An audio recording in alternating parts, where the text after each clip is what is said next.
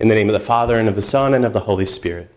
Amen. The grace and peace of our Lord Jesus Christ, and the love of God, and the communion of the Holy Spirit be with you all. And with your spirit. Take this opportunity to welcome all of you who are joining us through our live stream for the recorded Mass as we celebrate the 33rd Sunday of Ordinary Time. My name is Father Nate Kuhn, the Director of Vocations for the Diocese of La Crosse, and joining with me are the seminarians in our Journey program. As we prepare to celebrate these sacred mysteries, we take a moment to call to mind our sins and to ask God for his mercy and forgiveness. You were sent to heal the contrite of heart. Lord, have mercy. Lord, have mercy. You came to call sinners. Christ, have mercy. Christ, have mercy. You are seated at the right hand of the Father to intercede for us. Lord, have mercy. Lord, have mercy. May Almighty God have mercy on us, forgive us our sins, and bring us to everlasting life. Amen. Glory to God in the highest, and on earth peace to people of good will. We praise you, we bless you, we adore you, we glorify you. We give you thanks for your great glory. Lord God, heavenly King, O God, almighty Father, Lord Jesus Christ, only begotten Son, Lord God, Lamb of God, Son of the Father, you take away the sins of the world. Have mercy on us. You take away the sins of the world. Receive our prayer. You are seated at the right hand of the Father. Have mercy on us. For you alone are the Holy One. You alone are the Lord. You alone are the Most High, Jesus Christ, with the Holy Spirit, in the glory of God the Father. Amen. Let us pray. Grant us, we pray, O Lord our God, the constant gladness of being devoted to you, for it is full and lasting happiness to serve with constancy the author of all that is good. Through our Lord Jesus Christ, your Son, who lives and reigns with you in the unity of the Holy Spirit, God forever and ever. Amen.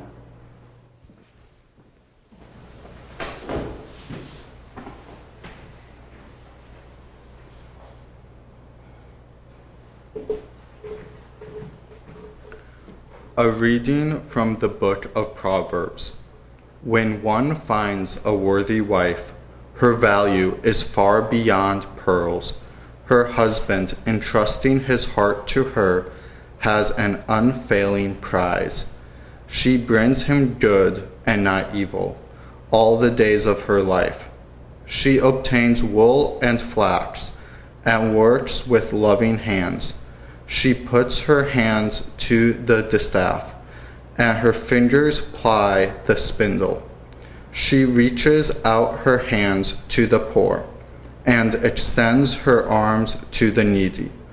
Charm is deceptive and beauty fleeting. The woman who fears the Lord is to be praised. Give her a reward for her labors, and let her works praise her at the city gates. The word of the Lord. Thanks be to God.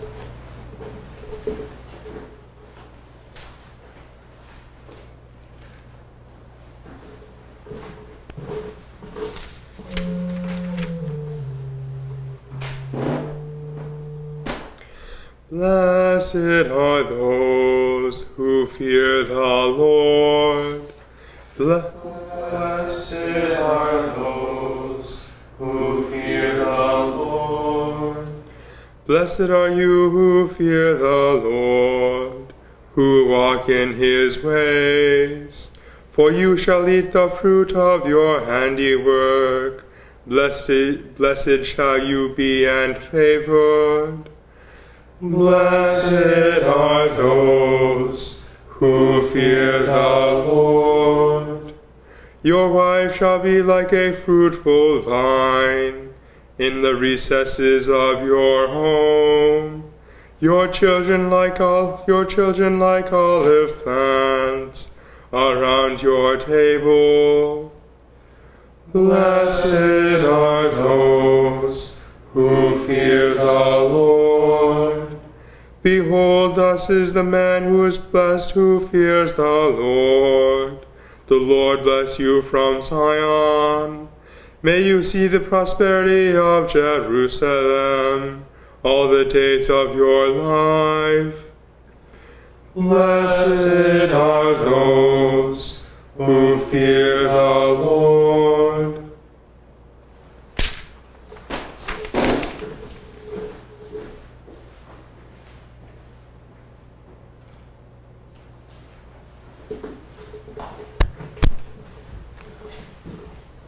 A reading from the first letter of St. Paul to the Thessalonians.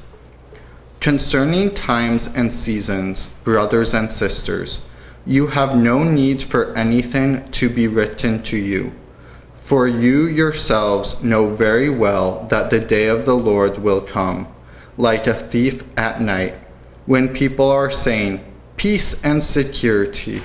Then sudden disaster comes upon them, like labor pains upon a pregnant woman, and they will not escape.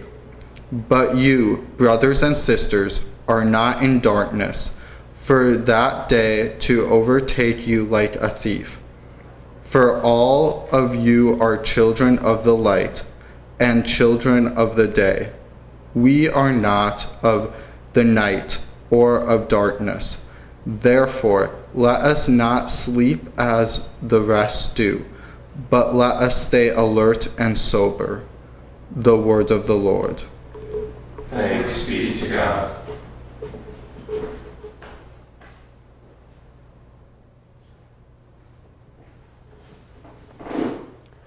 Alleluia, alleluia, alleluia. Alleluia, alleluia, alleluia. Remain in me as I remain in you, says the Lord. Whoever remains in me bears much fruit. Alleluia, alleluia. Alleluia. The Lord be with you. And with your spirit. A reading from the Holy Gospel according to Matthew. Glory to you, Lord.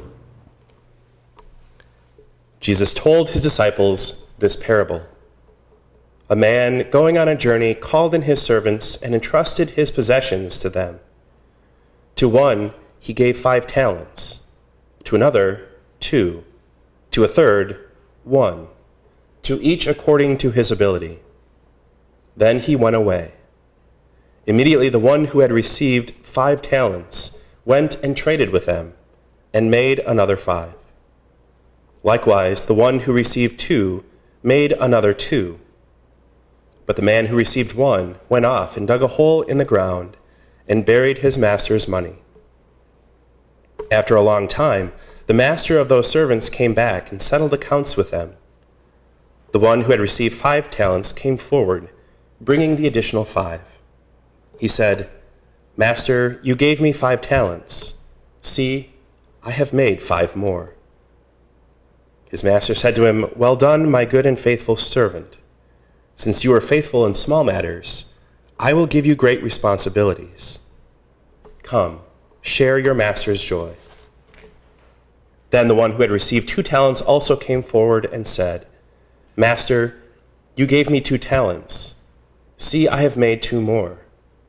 His master said to him, "Well done, my good and faithful servant. Since you are faithful in small matters, I will give you great responsibilities. Come, share your master's joy." Then the one who had received the 1 talent came forward and said, "Master, I knew you were a demanding person, harvesting where you did not plant, and gathering where you did not scatter. So, out of fear, I went off and buried your talent in the ground. Here it is back." His master said to him in reply, "You wicked, lazy servant. So you knew that I harvest where I did not plant, and gather where I did not scatter? Should you not have put my money in the bank, so that I could have have got it back with interest on my return? Now then, take the talent from him and give it to the one who has 10. For to everyone who has, more will be given, and he will grow rich. But from the one who has not, even what he has will be taken away. And throw this useless servant into the darkness outside, where there will be wailing and grinding of teeth. The Gospel of the Lord. Praise to you, Lord Jesus Christ.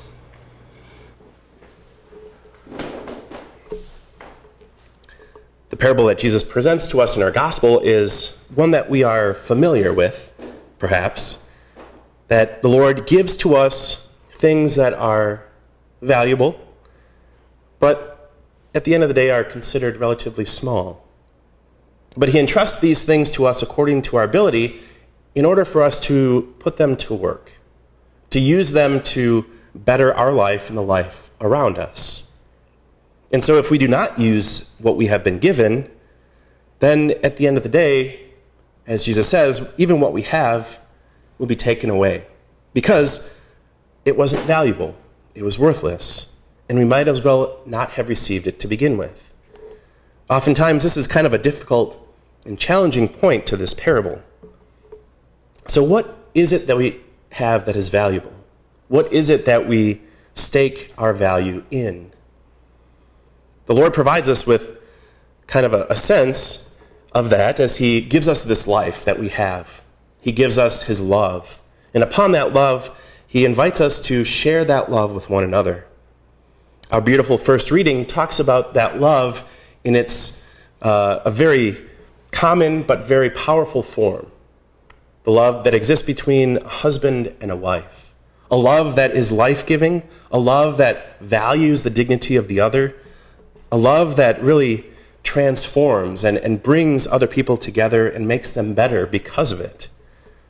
This is a love that is worth significant value because it is a participation in the love of God.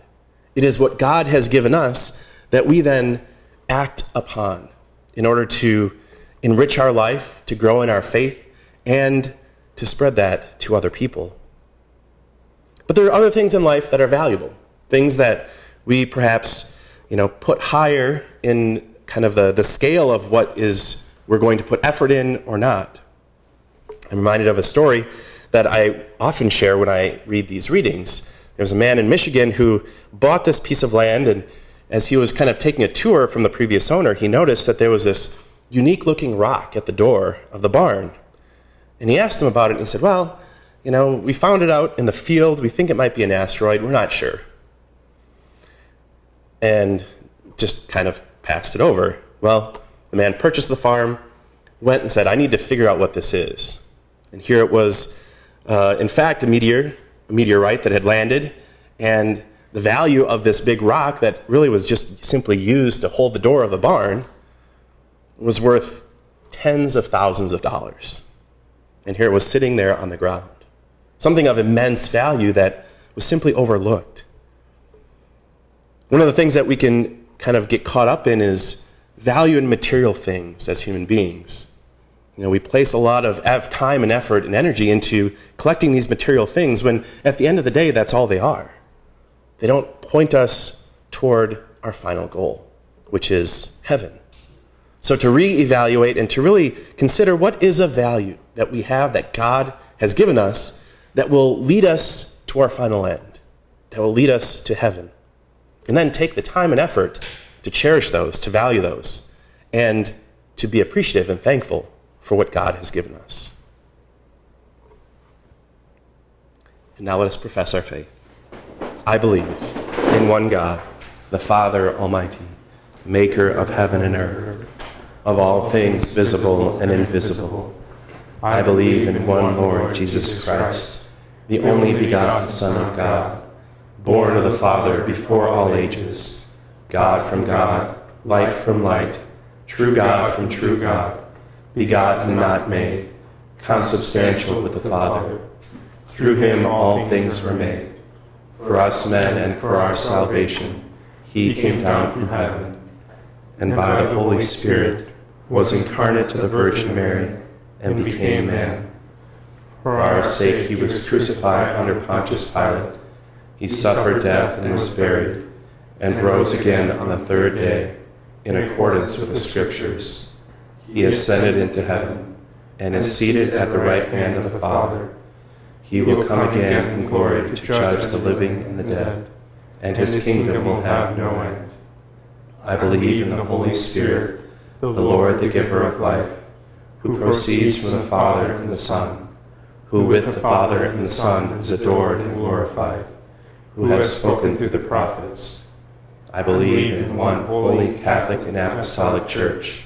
I confess one baptism for the forgiveness of sins, and I look forward to the resurrection of the dead and the life of the world to come. Amen. Beloved, let us pray to our Lord Jesus Christ, not only for ourselves and our own needs, but for all in need. For those who do not yet believe, we pray to the Lord.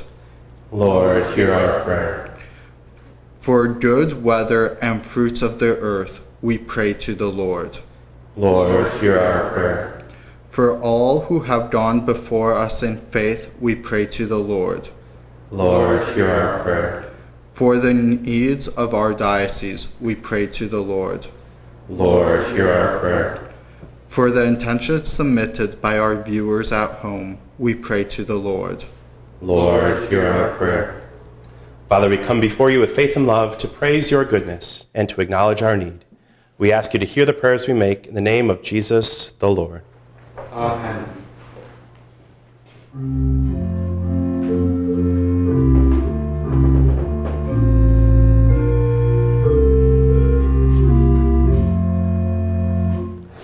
All hail the power of Jesus' name, let angels prostrate fall.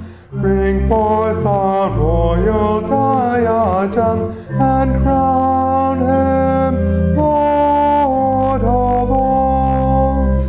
Bring forth the royal diadem, and crown him Lord of all. Pray, brothers and sisters, that my sacrifice and yours may be acceptable to God the Almighty Father. Lord, accept the sacrifice at your hands, for the praise and glory of his name, for our good and good of all his holy church. Grant, O Lord, we pray, that what we offer in the sight of your majesty may obtain for us the grace of being devoted to you, and gain us the prize of everlasting happiness, through Christ our Lord. Amen. The Lord be with you.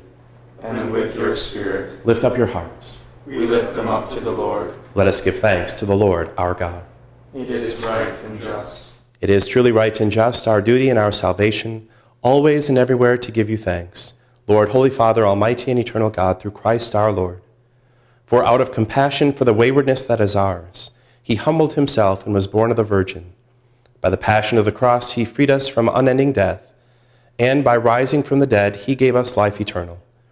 And so with angels and archangels, with thrones and dominions, and with all the hosts and powers of heaven, we sing the hymn of your glory, as without end we acclaim. Holy, holy, holy Lord God of hosts, heaven and earth are full of your glory. Hosanna in the highest. Blessed is he who comes in the name of the Lord. Hosanna in the highest.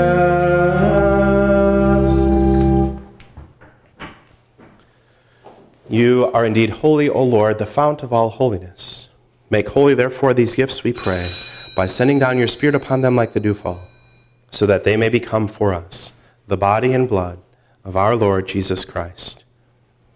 At the time he was betrayed and entered willingly into his passion, he took bread, and giving thanks, broke it, and gave it to his disciples, saying, "Take this, all of you, and eat of it, for this is my body, which will be given up for you."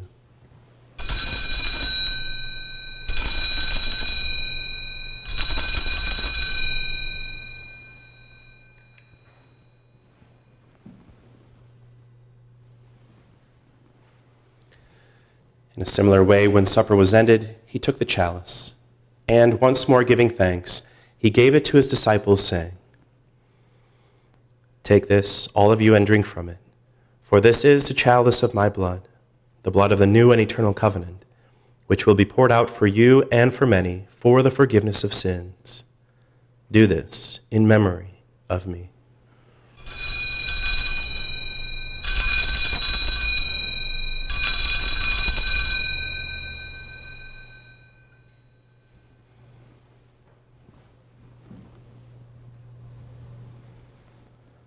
The mystery of faith.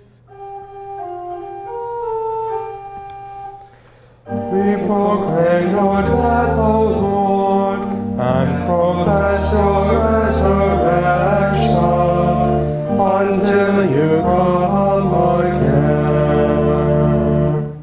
Therefore, as we celebrate the memorial of his death and resurrection, we offer you, Lord, the bread of life and the chalice of salvation, giving thanks that you have held us worthy to be in your presence and minister to you. Humbly we pray that, partaking of the body and blood of Christ, we may be gathered into one by the Holy Spirit. Remember, Lord, your church spread throughout the world, and bring her to the fullness of charity, together with Francis our Pope and William our Bishop and all the clergy. Remember also our brothers and sisters who have fallen asleep in the hope of the resurrection, and all who have died in your mercy. Welcome them into the light of your face. Have mercy on us all, we pray, that with the Blessed Virgin Mary, Mother of God, with Blessed Joseph, her spouse, with the blessed apostles and all the saints who have pleased you throughout the ages, we may merit to be co-heirs to eternal life, and may praise and glorify you through your Son, Jesus Christ.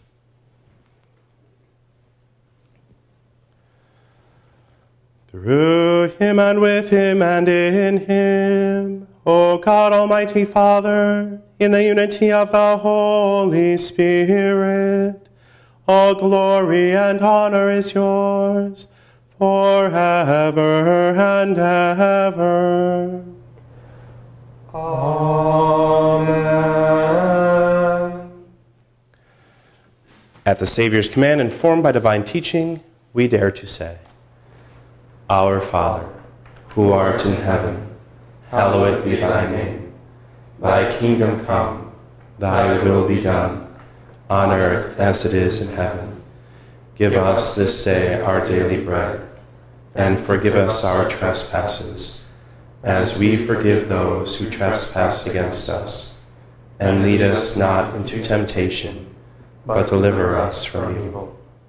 Deliver us, Lord, we pray, from every evil. Graciously grant peace in our days, that by the help of your mercy, we may be always free from sin and safe from all distress, as we await the blessed hope and the coming of our Savior, Jesus Christ. For the kingdom, the power, and the glory are yours, now and forever. Lord Jesus Christ, who said to your apostles, Peace I leave you, my peace I give you, look not on our sins, but on the faith of your church, and graciously grant her peace and unity in accordance with your will, who live and reign forever and ever. Amen. The peace of the Lord be with you always. And with your spirit. Lamb of God, you take away the sins of the world. Have mercy on us. Lamb of God, you take away the sins of the world. Have mercy on us. Lamb of God, you take away the sins of the world. Grant us peace.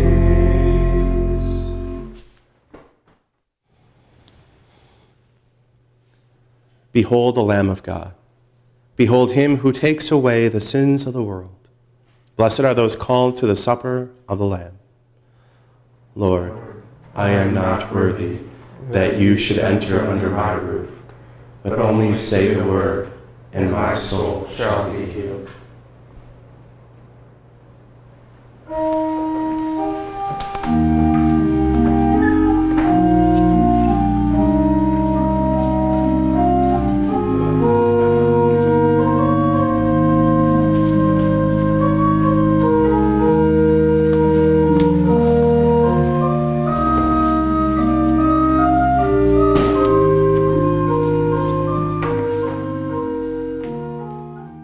My Jesus, I believe that you are present in the Blessed Sacrament. I love you above all things, and I desire you with all my heart. Since I cannot now receive you sacramentally, I ask you to come spiritually into my heart. I embrace you as if you were already in my heart, and unite myself to you completely. Please do not let me ever be separated from you. Amen. Let us pray. We have partaken of the gifts of this sacred mystery, humbly imploring, O Lord, that what your Son commanded us to do in memory of him may bring us growth in charity, through Christ our Lord. Amen. The Lord be with you. And with your spirit. May Almighty God bless you, the Father, and the Son, and the Holy Spirit. Amen. Go in peace, glorifying the Lord by your life. Thanks be to God. Saint Michael, the Archangel, defend us in battle. Be our protection against the wickedness and snares of the devil. May God rebuke him, we humbly pray. And do thou, O Prince of the heavenly host, by the power of God, thrust into hell Satan and all the evil spirits who prowl about the world, seeking the ruin of souls. Amen.